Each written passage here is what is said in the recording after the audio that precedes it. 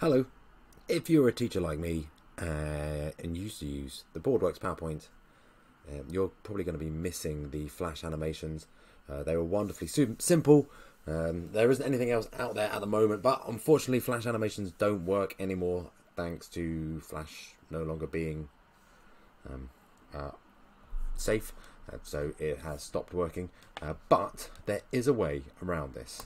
You can use Adobe's Flash Player 32, and it allows you to play the Flash animations. The only thing is it requires a little bit of work at the beginning for you to extract the animations from the PowerPoint. I'm going to show you how to do that. The beauty of this is once you've extracted them from the PowerPoint, this application Flash Player 32 is a standalone. It doesn't require installation.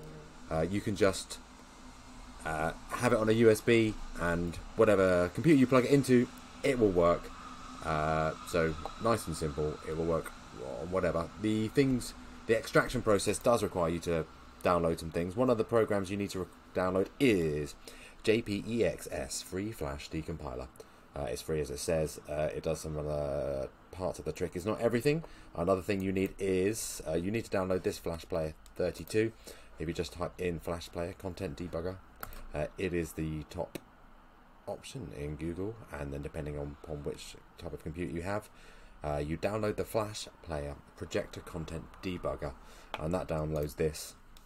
Like I said, you don't need to install this one, which makes it really simple and handy if you're working at a computer where you don't have administrator rights. Sometimes you need to install these things. You don't need that. And the other thing you need is WinZip. It's free as well. You're supposed to pay, but then you can use the evaluation version, I think, forever. So you need WinZip, the Flash Decompiler, JPEX Flash Decompiler. You need the Flash Player to play it on. So to do this, you get your PowerPoint.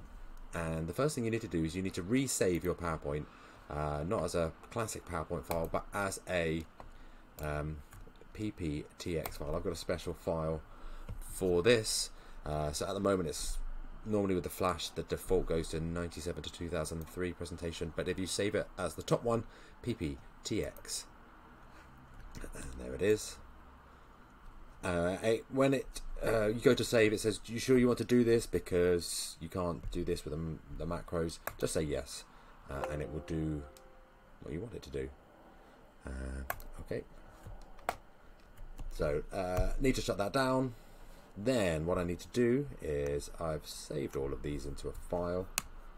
I've been doing a few of these, and here we go at the top, Electrolysis PPTX. You need to make sure you can see the file extensions. If you go to View, there's a little thing, File Extension. If you make sure that's checked or unchecked, and here we go, File Extensions, and I'm going to right click and rename, and then you only rename the extension. The extension, you take away the PPTX and you put in zip. Do you want to change this? Yes, I do. And it turns it into a zip file. And here we go. So there's my zip file. In the zip file, using WinZip and other zip applications, you can just select the sections you only want, and the bits you want in here. It's got different headings. In the PowerPoint or PPT, there's a file called ActiveX, and the bits you want are the bin, the ones that end in .bin. Now, just for simplicity, I'm just going to extract everything and show you how to do this. So just double click on that, because WinZip is there to give it a moment whilst it works out what I want to do. And yes, unzip the files to my SWF folder. So I'm doing that, and it takes very little time for that to occur. And I think I have to scroll down to the bottom. There is a file, Electrolysis, so it has unzipped the PowerPoint. It's broken the PowerPoint down into smaller sections. If you open up the PowerPoint file, there is another folder called ActiveX. ActiveX is the one you want, and the files named .bin. Those are the PowerPoint animation files. So the next stage, you can't open them like that. You need to go into the JPEX Free Flash Decompiler. And if I open this, go up one because that was the last one that I did. you need to open files, all files. Here are the all files. Where's the new one? And which one was I just doing? Electrolysis. There we go. There's my electrolysis file. PowerPoint, PPT, ActiveX, and then if I can select here, I can select all of the .bin files. So just hold Control and select the ones that end in .bin and open them, and then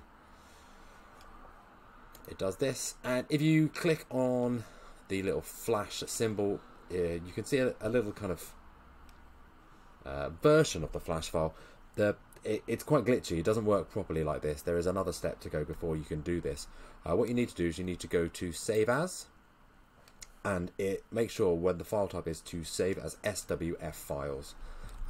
It's also important to make sure you give it a good file name, because the first few I did, I just gave it really nondescript file names, and you end up with thousands of SWF files, and they all have something. They all have, yeah. Well, you just need them to be descriptive, so it makes it easier for you to find. Does a molten ionic compound conduct electricity? Save. For me, once I've saved, it stops being so glitchy. Oh, it's still being quite glitchy there. Let's see. Let's see if it's worked. So if I go to my Flash player, what was that one called? Does a molten ionic compound. So file, open, and then we browse. Does a molten ionic compound conduct electricity? Let's open. Okay, and here we go. There is my Flash animation working as I would hope. So it's kind of like having the PowerPoint back again. You can't embed it in the PowerPoint, or at least I don't think you can, but it works just as you would. So you have your PowerPoint running, you just have to exit PowerPoint, open up the Flash player, and then they're back. The Flash animations are back. Which is fantastic, because there's nothing quite like them exists as an alternative. There we go. I hope that helps. Thanks. Bye.